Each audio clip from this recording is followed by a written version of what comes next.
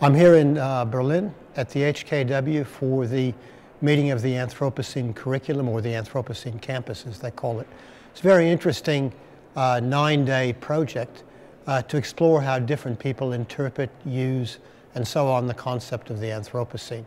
So I'm here as one of the instructors for one of the so-called triads.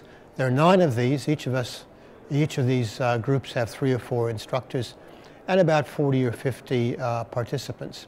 And we examine a different aspect of the concept, of the term, of the idea of the Anthropocene. Some people look at how it is interpreted in media. Other people look at how it's modeled in terms of mathematical models. The group I'm involved with is a group called Filtering the Anthropocene.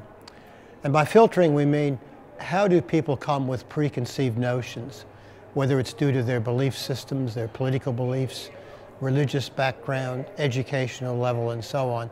And this, in a way, filters how they interpret or use the term Anthropocene.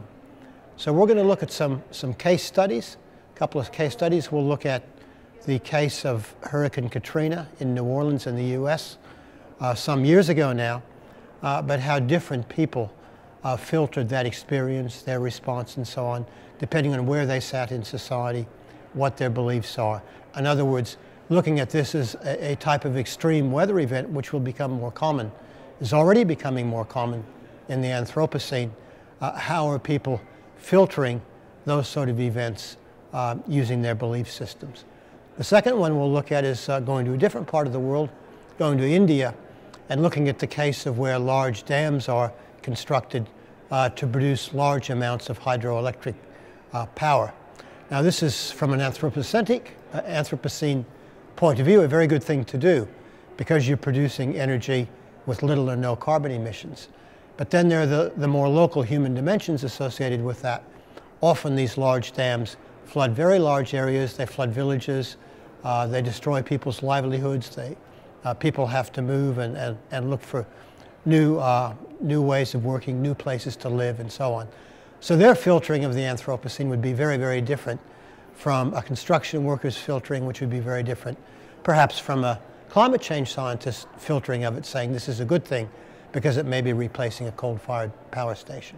So we're looking at this broad issue of how people filter, how they use their own belief systems, their predisposed notions about the world, how it works, how it should work, and how they apply that to a concept like the Anthropocene.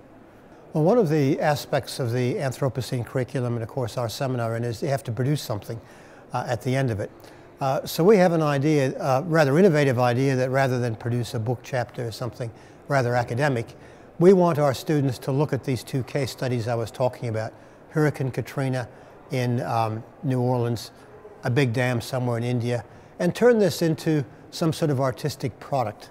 It could be a book, a novel, or I should say an outline or a storyline for a book or a novel. It could be something on YouTube.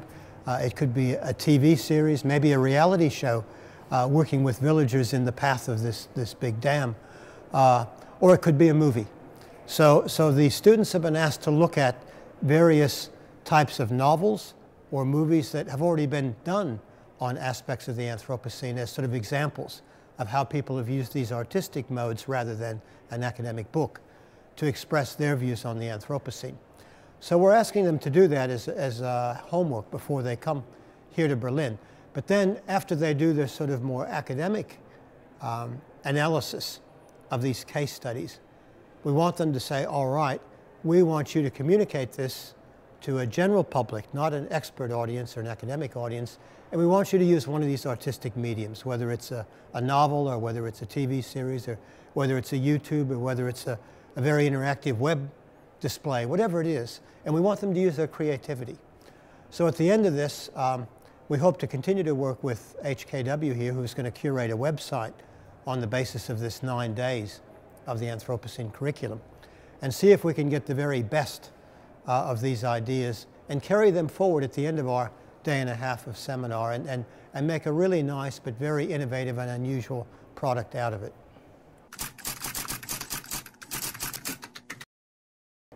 Well, I think when you look at the new IPCC report, and it is structured in the usual IPCC way of 3 working groups, and you look at working group 1, which is the scientific physical basis for understanding climate change, I think the big story there is we're more certain than ever. There's absolutely no doubt whatsoever what's happening to the climate system.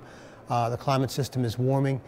We now see influence of a changing climate on extreme weather events like heat waves, in my country like bushfires, like extreme rainfall events, and coastal flooding events that are exacerbated by sea level rise. So we have much stronger evidence now than we did in the previous report that these extreme weather events, which occur naturally, of course, are now being influenced by the fact that we have a warmer, a more energetic climate. I think the projections for the future are now more secure. In fact, if you look at sea level rise, it's now projected a little bit higher than it was in the previous report, and so on. So in a way, the physical science basis is just ever stronger as you go through these IPCC reports.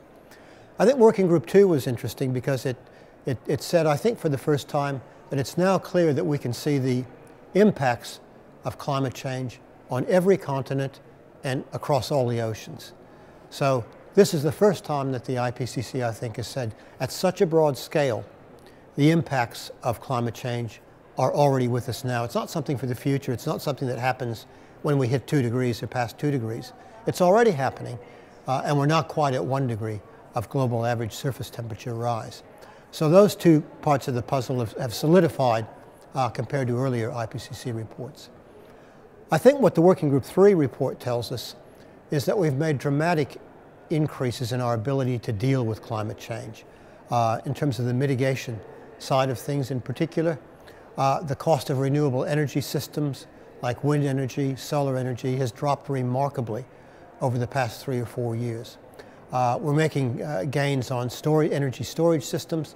There are ways to go there, but we're on track to getting there. When you look at transport systems, we're starting to now look at electrified ground transport systems, a resurgence of rail, electrified rail, particularly in urban areas. There's progress being made on electric vehicles.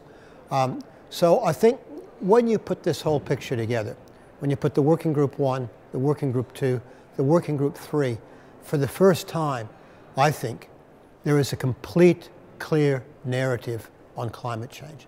And the narrative is really simple. This is a real phenomenon. It's occurring. We understand the science really, really well. There is no debate. There hasn't been for 2 decades. Second, there are very high risks to our well-being, our economic well-being, our health, and our personal well-being, our ability to grow food, the ecosystems on which we depend, and we understand these risks better. These risks look more severe at lower levels of warming than we thought before. So we understand the science, we understand the risks, but now we have the solutions. I think far more clearly than ever before, we can see that it is feasible to transform economies to low or no carbon energy systems. It is feasible to build buildings that use much, much less energy than they did in the past. We can electrify ground transport. The longer term, we can find alternative fuels for aviation and so on. The solutions to this are much more in our grasp now than they were even 3 or 4 years ago. So the entire narrative is coming together. The bottleneck now is political. It's in people's perceptions, it's in vested interests, it's in conservative governments who refuse to acknowledge that not only is there a problem, but we understand how to solve it. I think there's momentum building for solving it. We have just very recently seen, I think, an historic agreement between the USA and China that goes much further than they have before in pledging to reduce their emissions, and they are the world's 2 biggest emitters. The EU has already been out ahead, so now we have 3 major groups. The EU, the USA, and China are moving much more vigorously. And I think the reason they're doing that is they can see this narrative that I can just describe. They can see the risks. They can feel the risks in their own cities and in their own countrysides as you have more severe droughts, as you have more heat waves, and so on. But importantly, they can start to see the solutions. They can start to see that the solutions are economically viable and technologically viable. So now I think the big constraint is not the whole picture of climate change, the problem and the solution. It's the vested interest, it's the power blocks, mainly in the fossil fuel industry, who are now in a blocking move to block progress on climate change.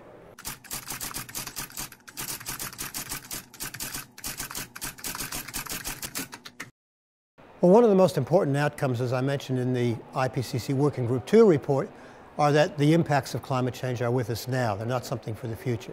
And that means we have to deal with these. And the term that's commonly used in the climate science community is adaptation. Adaptation means taking measures to cope with the impacts of climate change, or in some cases of actually grabbing opportunities and benefiting.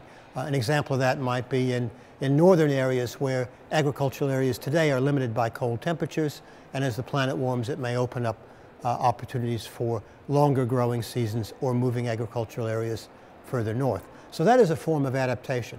But by and large, the impacts we see even now are generally negative.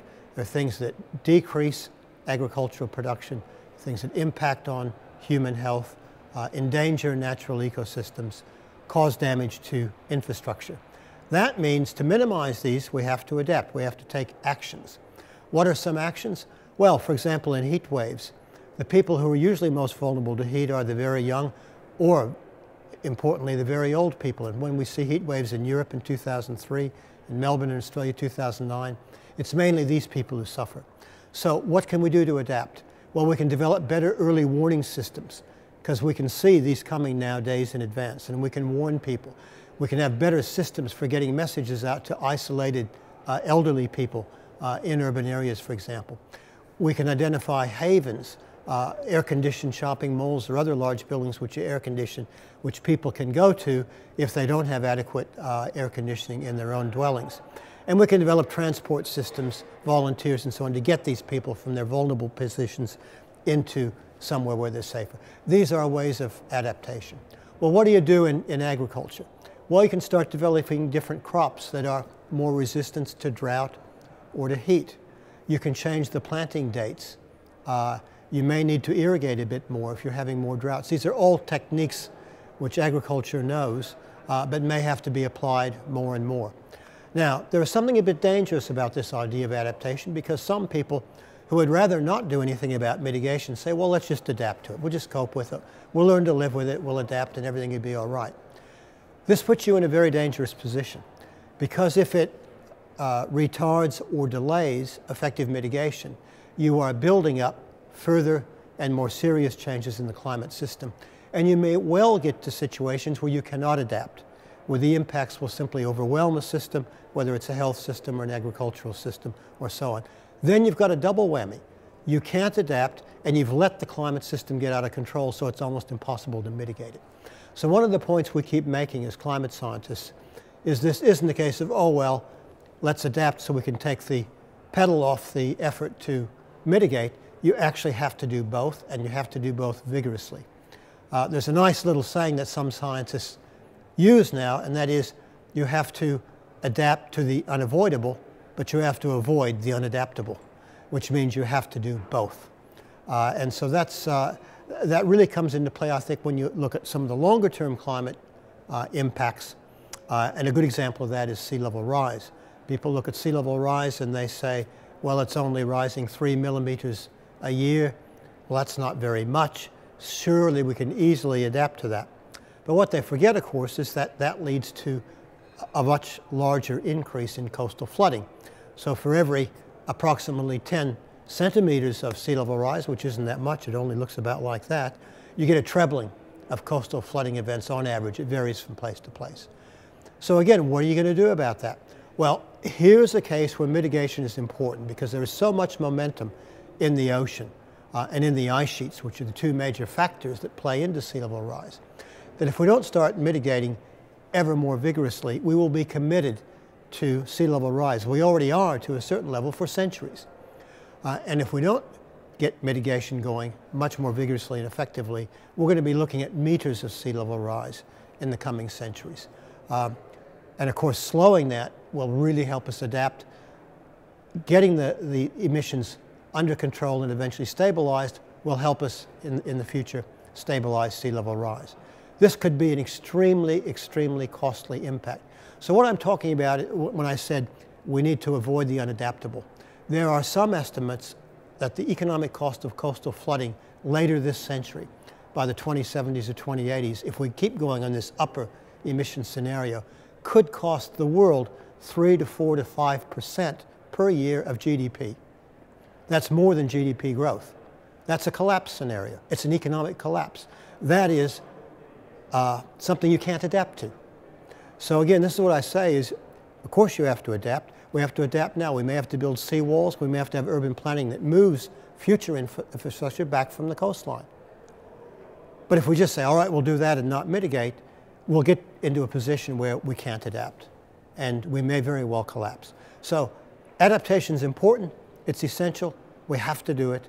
But we cannot take the emphasis off mitigation. It's both and rather than either or. Now, one of the issues that people talked about in adaptation is, well, can you just do things that you know how to do anyway and do more of them, sometimes called incremental adaptation? Yes, you can. Agriculture is a good example of that, where if you have a system now which may be a little bit subject to heat stress at some point in the growing season, you can simply adjust the sowing date of your crop and put it into a little cooler part of the year before it gets really hot. You can irrigate if drought is becoming more of a problem and so on. But you may get to a point where you need to transform a system. In other words, completely change it. Now, the way to understand how that operates and when you need to do it is to use a decision-based a framework for adapting. You look at the normal decision framework you use for your enterprise, whether it's agriculture, whether it's a business, whether it's a health system or whatever, and look at how climate affects it now and look at where your decision points are. And then you say, well, as climate is shifting and we know something about the directions it's shifting, then you can see in your decision framework where and when you need to change.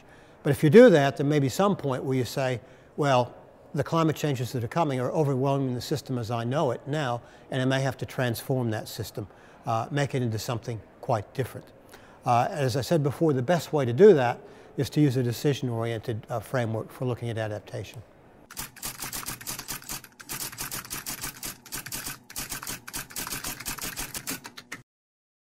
Well, one of the issues you have with adaptation, particularly when it comes to transformation, is getting the social license or the approval of society to take steps now that will pay off 30 or 40, 50 years in the future. I'll give you a couple of examples.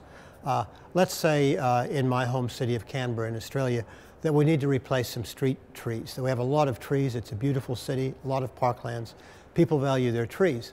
But as trees die, or if we have an extreme event, a big windstorm and blow some down, and we need to replace them, we need to think carefully because trees are long-lived biological infrastructure.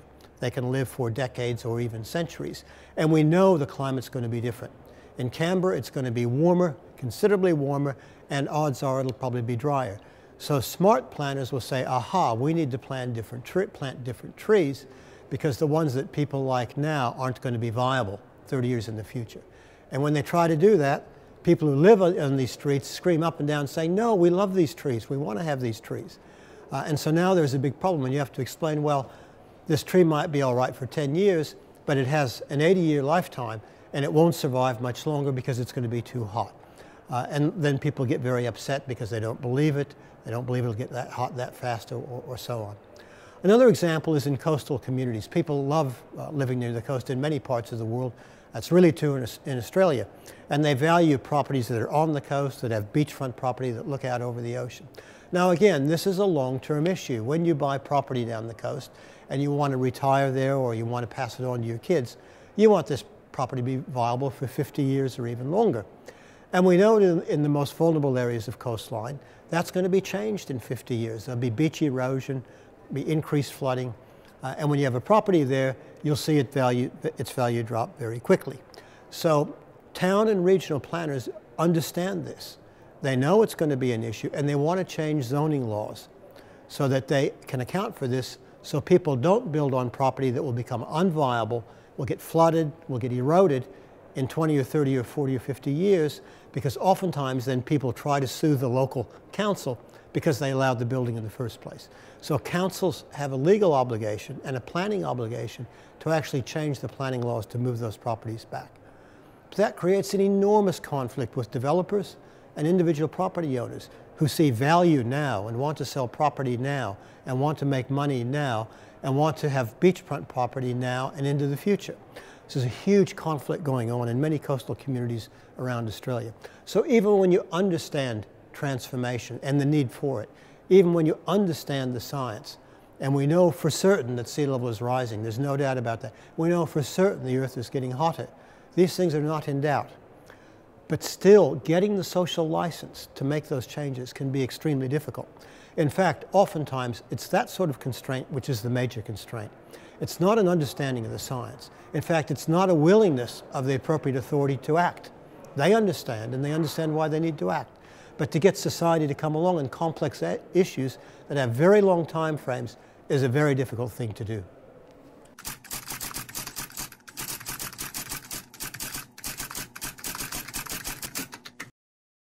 Yeah, the issue of what adaptation means for society is an interesting one, because people do get concerned about it when it starts affecting culture and starts changing culture. The examples I like to give when people ask me about what are the cultural changes have to do with sports, and they ask me why sport. Sport is a universally important part of virtually every culture in the world. And I'll give you some examples of where cultures are already affected by climate change and how it's actually disturbing a lot of people because their sporting activities are so embedded in their culture that they have to change. First example comes from the far north, comes from Sweden, where there's a sport called bandy hockey, which is an outdoor form of ice hockey played on much bigger rinks. And because it's outdoors, of course, you need a certain low temperature for the ice to form and be solid enough for them to play ice hockey on. And normally the Swedish bandy hockey season starts in November, usually around mid to late November. But now, in several seasons, they've had to delay the start of the season for quite a while because it's been too warm and they can't keep the ice down on the rinks. It just gets too soft, skaters can't skate and they can't play. And people get really annoyed because this really bites into their cultural life. Second example comes from Australia, my country, where one of our most popular sports is rugby. At least in many parts of the country. Certainly where I live, rugby's a big sport. And it's not just for the Wallabies, the national team. It's for local teams, for schoolboys playing it, for local teams playing it. Well, a few years ago, we had an extremely severe drought that lasted for several years. And in some of the neighboring towns to Canberra, they were virtually running out of water. Now, what does that have to do with rugby? Well, it doesn't have to do with rugby players drinking water. It has to do with the fact that they have to play on a grassy pitch. And if it gets too dry, those pitches cannot be watered. They become very hard. And when they play rugby, people get broken bones, cracked skulls, all sorts of things. They cannot play. It wipes out a rugby season. Well, we tried to solve that by adaptation. And what was the adaptation? Well, for the communities around Canberra, the fact that Canberra has large water storages meant that Canberra could continue to water some of its ovals or pitches, and the surrounding towns had to bring their rugby into Canberra. It was a huge nuisance, people complained, but the alternative was unacceptably high injuries. This is a result of climate change, big cultural impact. The third is a sport called mountaineering, climbing in the Alps of Europe, climbing in the Himalaya. And there we see that this is not just a nuisance, it's a real danger. Because as the climate warms, snow and ice, which was formerly solid, is now becoming unstable. It avalanches, it slides down in unpredictable ways, and it can endanger the lives of climbers. We had a good example of that this year in the Himalaya. And if you look at Mount Everest, which of course is a very popular mountain for people to attempt to climb because it's the world's highest, the standard route goes through a fairly dangerous ice fall and up onto a place called the South Col and then to the summit. Now, to climb that, almost everyone now relies on Sherpas, local people who live up on the high mountains who are very skilled, and they have to put ropes through these dangerous areas so that the Western climbers can get up fast and safely. This year, 18 Sherpas were killed in that area. not by the normal problem of instability of the icefall, but by a huge shelf much higher up on the mountain, which had been stable for years, was destabilized because it's warming, and a huge avalanche came down. If you go up to the last camp before you get to the very summit of Mount Everest, that's 8,000 meters high. That's really high. Over the last few seasons, for the first time ever, they're seeing liquid water. Formerly, it was always frozen there. So what we're seeing is even in the highest mountains in the world, we're seeing warming creeping way up to very high levels. This is destabilizing previously stable ice formations on those mountains and endangering climbers and other people who go up into the mountains. So these are three examples of where climate change is having cultural impacts on people, forcing people to change. And I found in my experience it's actually these sorts of things that really get people annoyed because things like sport are very popular in life. But it's a general principle here that changes to our weather patterns, changes to extreme events really do affect culture. Another example in Australia, because we're becoming more fire prone, we're getting more high fire danger weather, people are going out less and less and walking in the bush because it's becoming more and more dangerous. Again, it's a cultural shift that's being forced on people because the climate is changing.